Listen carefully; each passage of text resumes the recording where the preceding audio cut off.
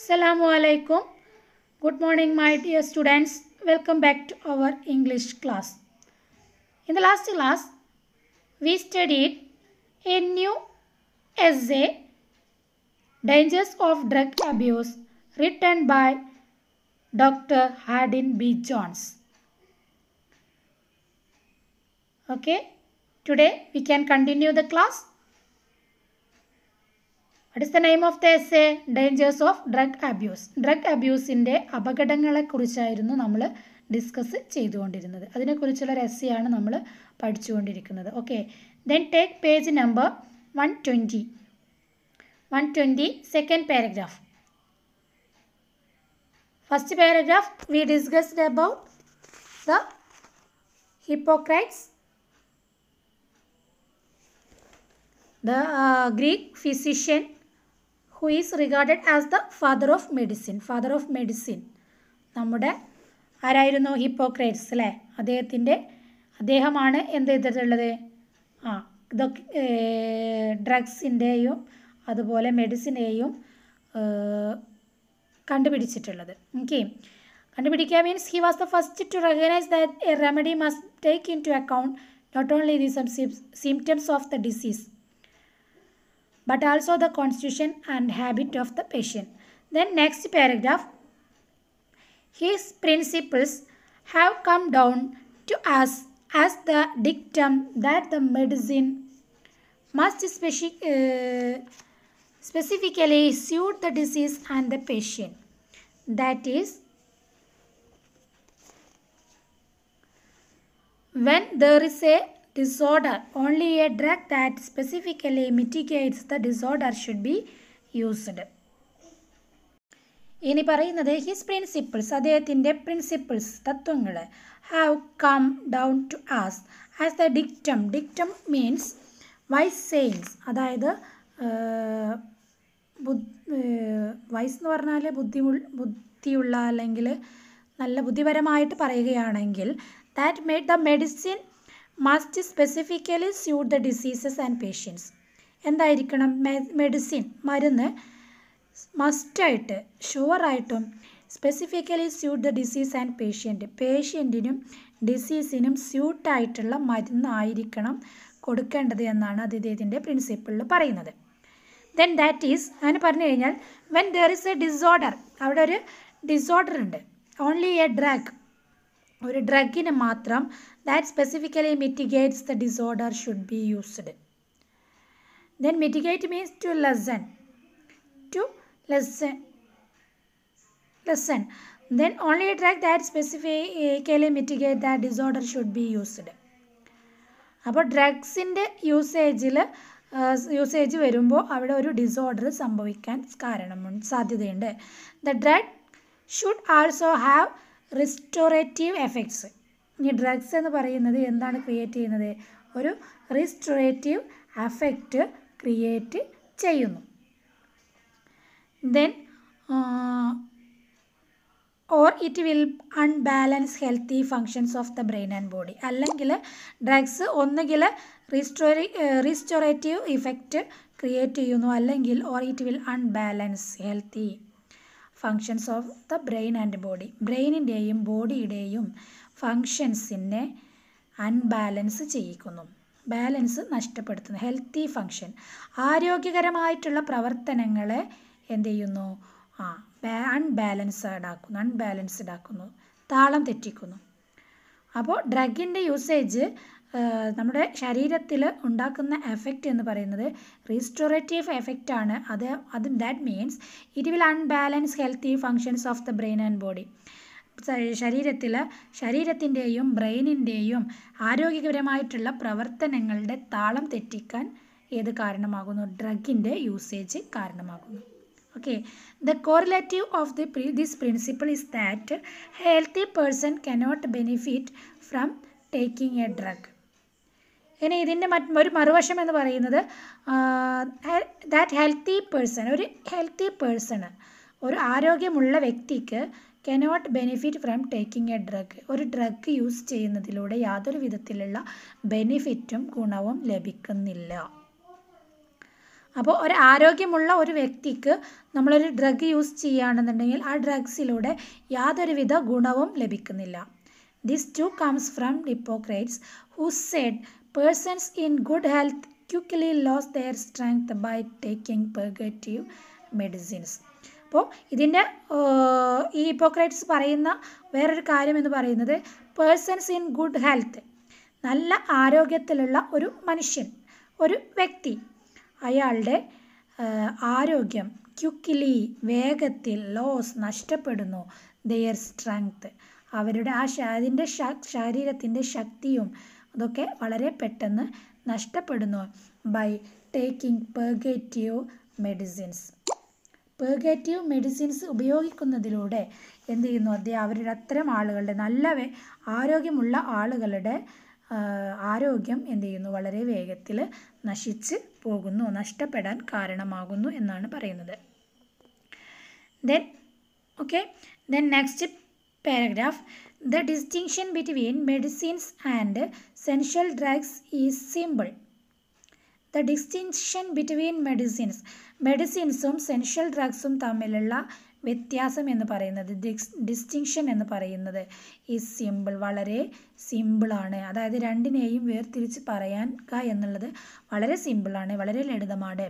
സെൻഷ്യൽ drugs are those that, സെൻഷ്യൽ drugs എന്ന് പറഞ്ഞു കഴിഞ്ഞാൽ that the body has no need for, നമ്മുടെ ശരീരത്തിന് സെൻഷ്യൽ ഡ്രഗ്സിൻ്റെ ആവശ്യം ഇല്ല.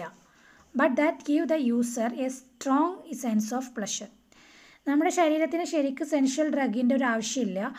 ഇനി ഈ സെൻഷ്യൽ ഡ്രഗ് യൂസ് ചെയ്യുന്നതിലൂടെ നമുക്ക് പെട്ടെന്ന് സ്ട്രോങ് സെൻസ് ഓഫ് പ്ലഷർ, നമുക്ക് വളരെയധികം പെട്ടെന്ന് സന്തോഷം തരികയാണ് എന്ത് ചെയ്യുന്നത്, ഈ സെൻഷ്യൽ ഡ്രഗ്സ് നമ്മൾ ഉപയോഗിക്കുന്നതിലൂടെ നമുക്ക് പെട്ടെന്നുള്ള ഒരു സന്തോഷം, വളരെ സ്ട്രോങ് ആയിട്ടുള്ള ഒരു സന്തോഷം കിട്ടുന്നു. സെൻഷ്യൽ drugs activate the brains pleasure centres.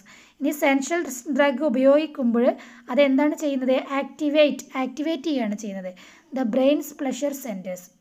നമ്മുടെ ബ്രെയിനിൽ നമ്മുടെ പ്ലഷറിനെ എന്ത് ചെയ്യുന്ന നിയന്ത്രിക്കുന്ന ഒരു ഭാഗമുണ്ട്. അതുപോലെ നമ്മളെ സങ്കടങ്ങളെ നിയന്ത്രിക്കുന്ന ഭാഗമുണ്ട്, സന്തോഷങ്ങളെ നിയന്ത്രിക്കുന്ന ഭാഗമുണ്ട്, നമ്മുടെ വികാരങ്ങളെ നിയന്ത്രിക്കുന്ന ഭാഗമുണ്ട്. ഇതൊക്കെ എവിടെയാണ്, നമ്മുടെ ബ്രെയിനിലാണ്. അപ്പോൾ ഈ സെൻഷ്യൽ ഡ്രഗ് യൂസ് ചെയ്യുമ്പോൾ എന്ത് ചെയ്യും, നമ്മുടെ പ്ലഷർ സെൻറ്റേഴ്സ്, നമ്മുടെ സന്തോഷത്തെ, നമ്മുടെ ശരീരത്തിൻ്റെ ആനന്ദത്തെ, സന്തോഷത്തെയും എന്ത് ചെയ്യുന്ന ഉത്തേജിപ്പിക്കുന്ന ആ ഒരു സെൻറ്ററിൽ എന്ത് ചെയ്യും പോയിട്ടാണ് ഇത് പ്രവർത്തിക്കുക. സെൻഷ്യൽ ഡ്രഗ്സ് നമ്മൾ ഉപയോഗിക്കുമ്പോൾ സന്തോഷം ക്രിയേറ്റ് ചെയ്യുന്ന ആ ഒരു സെൻറ്ററിൽ പോയിട്ട് പ്രവർത്തിക്കും.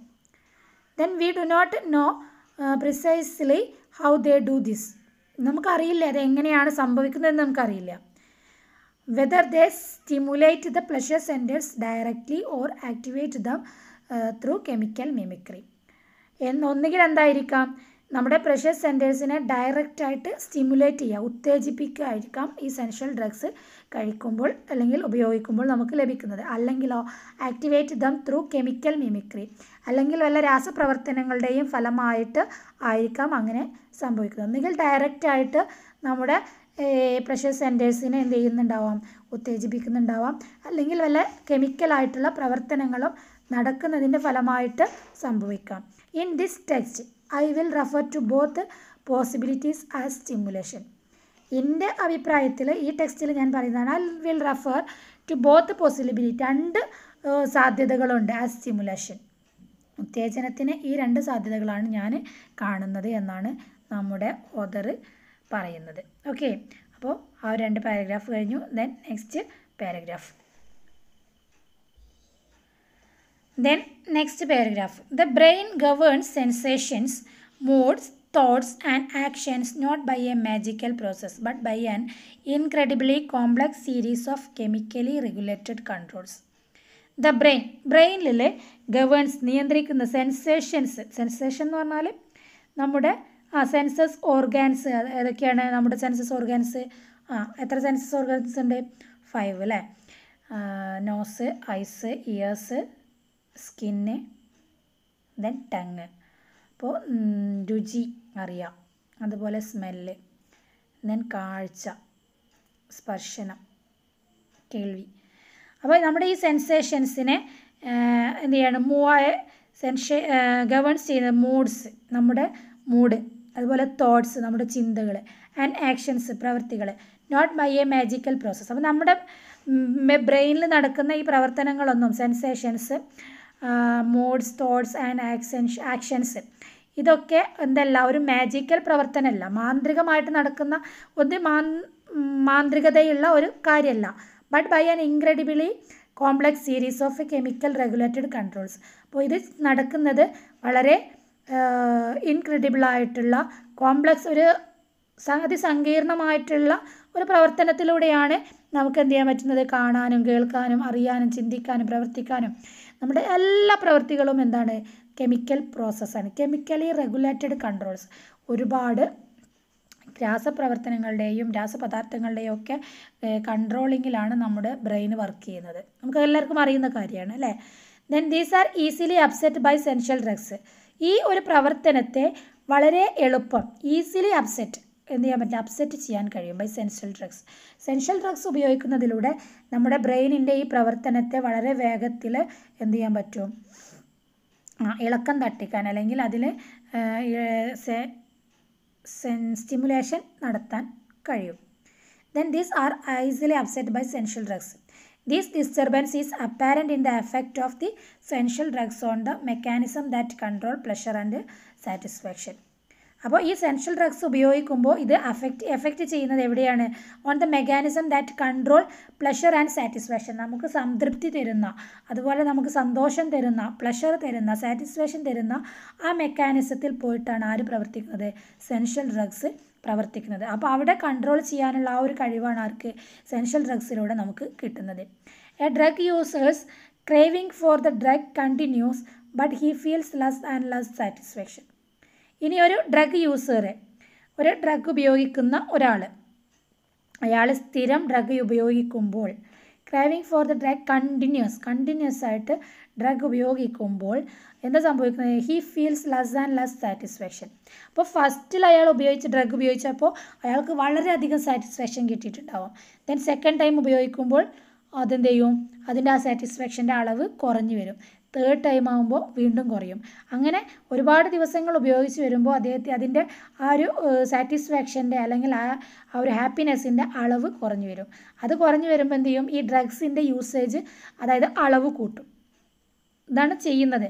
ഇപ്പോൾ മദ്യം കഴിക്കുന്നവർക്ക് നമുക്കറിയാം, മദ്യപാനികൾ അല്ലെങ്കിൽ മയക്കുമരുന്നിന് ഉടമയായിട്ടുള്ളവരൊക്കെ ആദ്യം അവരൊരു ഇത്തിരി ആയിട്ടും നമ്മൾ പറഞ്ഞു കേട്ടിട്ടുണ്ട്, ജസ്റ്റ് ഒന്ന് രുചി നോക്കിയതാണെന്ന് പറയൂലേ. അപ്പോൾ ആ രുചി നോക്കുമ്പോഴുണ്ടാകുന്ന അവർക്ക് കിട്ടുന്ന ആ ഒരു സാറ്റിസ്ഫാക്ഷൻ വീണ്ടും അതിലേക്ക് അവരെ കൊണ്ടുപോകും.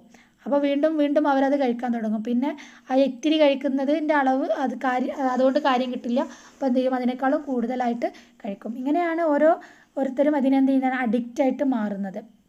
അപ്പോൾ ഇവിടെ വീണ്ടും ഉപയോഗിക്കുമ്പോൾ അത് എന്ത് ചെയ്യും, അതിൻ്റെ ആ സാറ്റിസ്ഫാക്ഷൻ്റെ അളവ് കുറക്കും. His brains pleasure reflexes seam to B weekend by artificial stimulation. അതിന് കാരണം എന്താണ്, ഹിസ് ബ്രെയിൻസ്, നമ്മുടെ ബ്രെയിനിൽ നിന്ന് ലഭിക്കുന്ന pleasure reflux seam to B weekend. അതെന്തായി മാറും, വീക്കായി മാറും. നമ്മുടെ ബ്രെയിനിൽ നിന്ന് പ്ലഷർ വരുന്ന ആ ഒരു മെക്കാനിസം അതെന്തായിട്ട് മാറും, വീക്കായിട്ട് മാറും.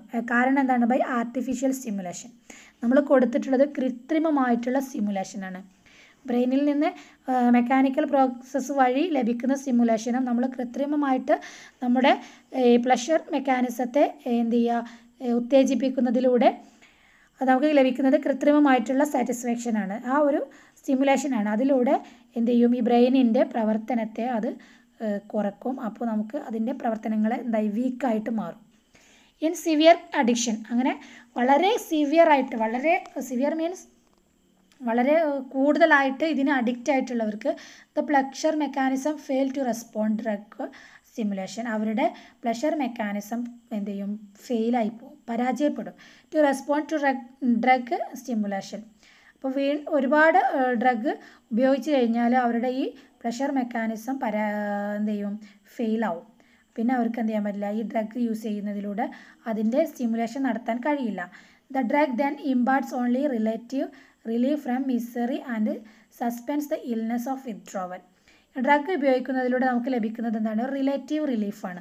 അതായത് പൂർണ്ണമായിട്ടുള്ള ഒരു റിലീഫ് കിട്ടില്ല. ആ ഒരു ഡ്രഗ് യൂസ് ചെയ്യുമ്പോൾ അതിൻ്റെ ആ ഡ്രഗിൻ്റെ അഫക്റ്റ് നമ്മുടെ ശരീരത്തിൽ നിന്ന് പോകുന്നത് വരെയുള്ള ഒരു റിലീഫ് മാത്രമാണ് നമുക്ക് കിട്ടുക. ഫ്രം മിസറി മീൻസ് സാഡ്നെസ്, സങ്കടങ്ങളിൽ നിന്ന്. അപ്പോൾ സങ്കടങ്ങൾ വരുമ്പോൾ അതുപോലെ ലൈഫിൽ സഹിക്കാൻ പറ്റാത്ത കാര്യങ്ങൾ വരുമ്പോഴാണ് ആളുകൾ എന്ത് ചെയ്യുക? ഡ്രഗ്സിൽ പോയിട്ട് അഭയം പ്രാപിക്കുക. അപ്പോൾ അവരുടെ ആ ഒരു സങ്കടം അല്ലെങ്കിൽ അവരുടെ ആ ഒരു പ്രശ്നം ഈ ഡ്രഗ് യൂസ് ചെയ്യുന്നതിലൂടെ ഇല്ലാതാക്കാൻ പറ്റുന്നുണ്ടോ? ഇല്ല. കുറച്ച് നേരത്തേക്കുള്ള ഒരു ആശ്വാസം മാത്രമാണ് ഈ ഡ്രഗിലൂടെ നമുക്ക് കിട്ടുന്നത്. And suspends the illness of withdrawal. Information from the senses still reaches the brain. ഇനി information from the census still reaches the brain but the brain is unable to evaluate the information and interpret the pleasurable. അങ്ങനെ ഒരുപാട് തവണ അത് ഉപയോഗിച്ച് കഴിഞ്ഞാൽ പിന്നെ നമ്മുടെ ബ്രെയിനിലേക്ക് എത്തുന്ന സെൻസസിൻ്റെ എന്ത് ചെയ്യാൻ പറ്റില്ല? ഐഡൻറ്റിഫൈ ചെയ്യാൻ ആർക്ക് കഴിയില്ല? ബ്രെയിനിന് കഴിയാതെ വരും. അപ്പോൾ നമ്മുടെ അതേ ചിരിയാണോ, സന്തോഷത്തിൻ്റേതാണോ അല്ലെങ്കിൽ സാറ്റിസ്ഫാക്ഷൻ്റേതാണോ ഈ വരുന്ന ഉത്തേജനം എന്ന് മനസ്സിലാക്കാൻ കഴിയാത്തൊരവസ്ഥ എന്തിനു വരും? നമ്മുടെ ബ്രെയിനിന് സംഭവിക്കും. ദ ബ്രെയിൻ ഈസ് അണേബിൾ, കഴിയില്ല, ടു ഇവാലുവേറ്റ് ദ ഇൻഫർമേഷൻ, ഈ വരുന്ന ഇൻഫർമേഷനെ, വിവരങ്ങളെ തിരിച്ചറിയാൻ, ഇവാലുവേറ്റ് ചെയ്യാൻ ആർക്ക് കഴിയാതെ വരും? നമ്മുടെ ബ്രെയിനിന് കഴിയാതെ വരും. Interpret it as A പ്രഷറബിൾ. In contrast, naturally attained pleasure enlarges the sense of satisfaction and can be repeated indefinitely. അങ്ങനെ എന്ത് ചെയ്യാൻ പറ്റും? അങ്ങനെയാണ് ബ്രെയിനിൻ്റെ പ്രവർത്തനങ്ങളെ മൊത്തമായിട്ടും എന്ത് ചെയ്യും? നമ്മുടെ ഈ സെൻഷ്യൽ ഡ്രഗ്സിൻ്റെ യൂസേജ് ബാധിക്കും. അപ്പോൾ നമുക്ക് സെൻസ് ഓഫ് സാറ്റിസ്ഫാക്ഷൻ നമുക്ക് എന്ത് ചെയ്യാൻ പറ്റില്ല? തരാൻ ആർക്ക് കഴിയില്ല? നമ്മുടെ ബ്രെയിനിന് കഴിയാതെ വരും. അപ്പോൾ ഇതാണ് ഈ ഒരു പാരഗ്രാഫിൽ ഇവിടെ പറയുന്നത്. ബാക്കിയുള്ളത് അടുത്ത ക്ലാസ്സിൽ എടുക്കാം. അപ്പോൾ എടുത്തത് വരെ നന്നായിട്ട് വായിക്കുക, ടെക്സ്റ്റ് നന്നായിട്ട് വായിക്കുക. ഇന്ന് ഞാനൊരു ടാസ്ക് കൂടെ നിങ്ങൾക്ക് തരികയാണ്. ഇതുവരെയുള്ള ആ ക്വസ്റ്റ്യൻ്റെ ആൻസർ എഴുതുന്നതോട് കൂടിയിട്ട് ഈ ചാപ്റ്റർ എടുത്തത് വരെ അല്ലെങ്കിൽ ഒരു 2 പാരഗ്രാഫ് റീഡ് ചെയ്തിട്ട് റെക്കോർഡ് ചെയ്തിട്ട് അയച്ചു തരാം. ഓക്കെ, റെക്കോർഡ് ചെയ്തിട്ട് അയച്ചു തരാം.